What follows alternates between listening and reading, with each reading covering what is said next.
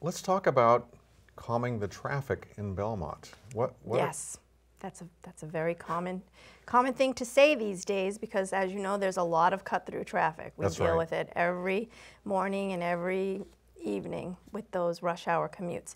The town is trying to do something about it. The Transportation Advisory Committee, which was formed in January of 2019, this is one of their missions. Okay. So they have a traffic calming policy that they've drafted.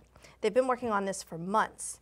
And people can look at it on the town website. All They right. want people to look at it, and they want feedback from people who live in Belmont and people who even work in Belmont and may not even be residents. They want feedback on it by November 7th.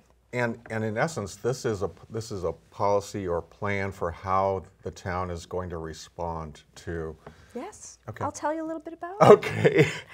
Well, it already exists in Europe, Okay. traffic calming policy. So it's not anything totally new, but it'll be new to this area.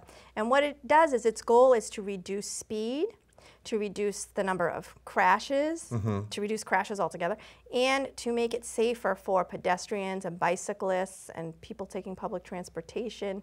And the way they do that is not with stop signs and speed limits. There's a different method that they're doing.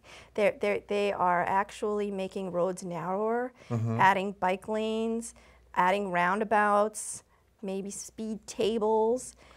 They're physical changes and to speed tables roadways. are sort of akin to speed bumps. Yes, Okay. yes, curb bump outs, anything that will reduce speed and maybe deter cut-through traffic and hopefully reduce crashes. That's all the three criteria that they want these areas to meet. Okay. So the way it works is if you live in a part of town or you work in a part of town where you know there's a problem, you go online and there's a form that you can fill out. I think you need to get so many signatures on this form. You submit it to the town.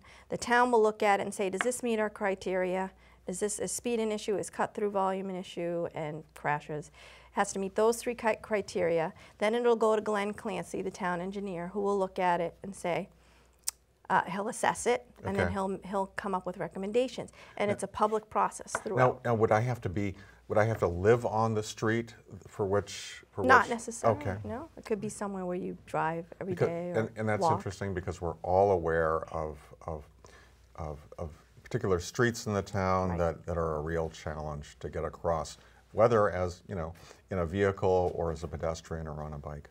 And then it's a question of funding for these changes. Okay. That will also be, they'll have to prioritize. All right. It's a process. Okay, and so it's just beginning. So show up at the meeting on November 7th. Or email your comments by November 7th at 4 p.m. Okay, thank you.